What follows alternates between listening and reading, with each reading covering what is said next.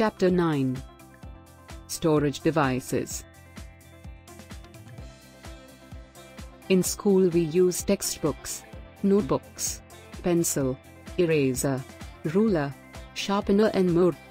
When we do not use them, we need to keep them together for later use.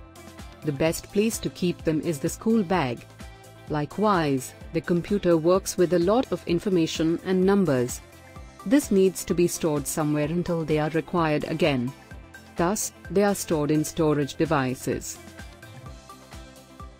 Storage device. A storage device is used in computers to store data. Without a storage device, a computer cannot save or remember any setting or information. Types of storage devices. Hard disk. Hard disk is the main and largest storage device in a computer. It can store a lot of data and has a faster read or write speed.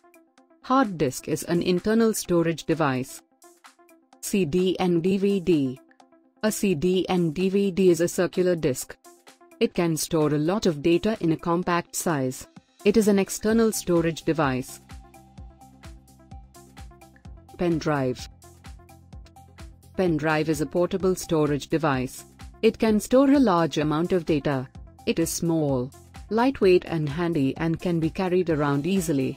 A pen drive is also known as USB flash drive and is externally connected to the computer.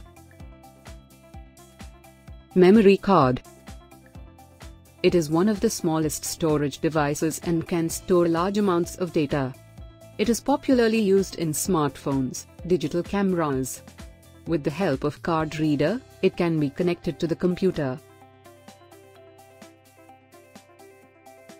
Chapter 10. Input and output. All information entered into the computer is called input. For example, the instructions we provide to the computer are an input. When the CPU processes the instruction and provides a result, it is called output. For example, the solution provided by the computer is an output.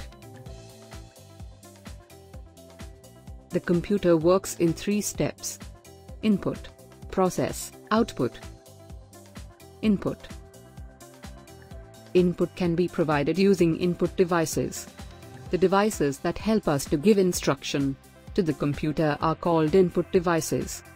Example: keyboard, mouse, and microphone are input devices.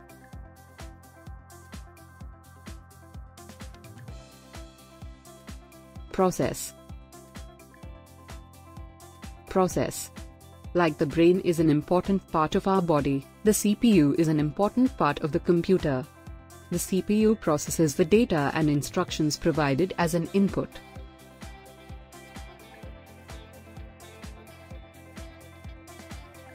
Output. Output. Output is provided by output devices. The devices that provide the final result after processing it are called output devices. Example: monitor, speakers and printer are output devices. Let us understand a real-life example of input, process, output. Input: pizza base with toppings.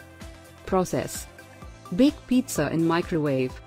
Output: hot yummy pizza.